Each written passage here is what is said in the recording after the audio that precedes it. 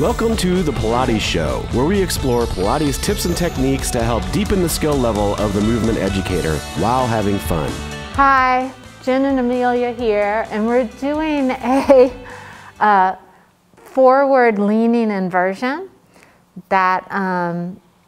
This is one that is you'll see primarily taught in spinning babies with Gail Tully. And so this is a really nice protocol for throughout pregnancy, and then this can be used in labor also. And this helps to unwind the ligaments of the uterosacral ligament that connects into the sacrum, and also the ligaments of the cervix that also connect into the sacrum. So this is a really nice way to keep, especially that lower uterus, balanced. So Amelia, we're using the reformer. I find this is a nice place to do it in the Pilates studio. So she's gonna have her knees at the edge, and she's gonna carefully climb down onto her hands, and then down onto her forearms. And her head is gonna be hanging down, but it's not gonna be touching the floor.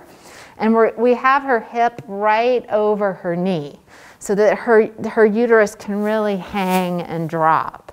And you stay here for maybe 20 to 30 seconds. And to get up, she's gonna carefully find her hands. And then she's gonna push herself up, and my hands are cold, but I might be here. She doesn't need my help, but I might be here helping her with her shoulders. And then she'll come up, and what is a really nice thing to do, I'm putting a pillow between her sitting bones and her heels so that she has a little bit more lift, create a little bit more space in the front of the hip. So after that forward leaning inversion, where the uterus is really able to hang, then we keep the length in the front of the hip. So this is also a really nice way to cue length, for instance, in the psoas also.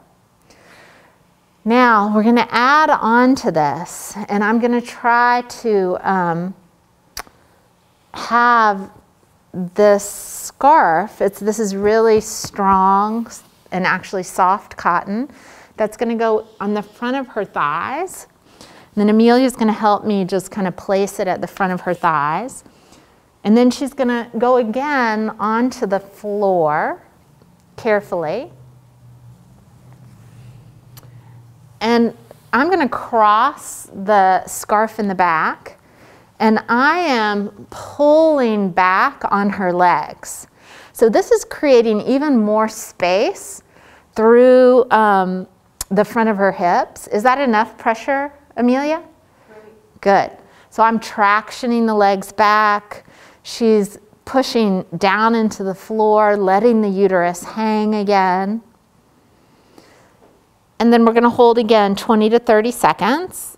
And I'm gonna communicate with her that I'm gonna slowly let the pressure go.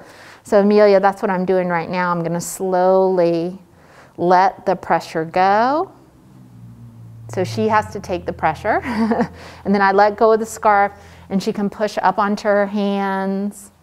Good, and I can help guide her. And then again, she sits back onto the pillow, and she creates that awareness of length in the front of her hips, relaxing the belly again.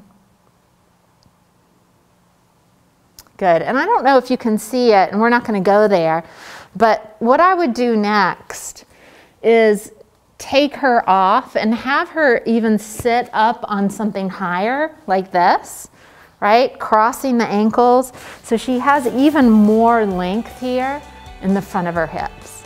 That's it for today. If you have a different take on today's subject, or if there's anything you'd like to see covered in an upcoming episode, we'd love to hear from you. Comment below on Facebook, Twitter, or in the forum at fusionpilatesedu.com. See you next time, and never stop learning.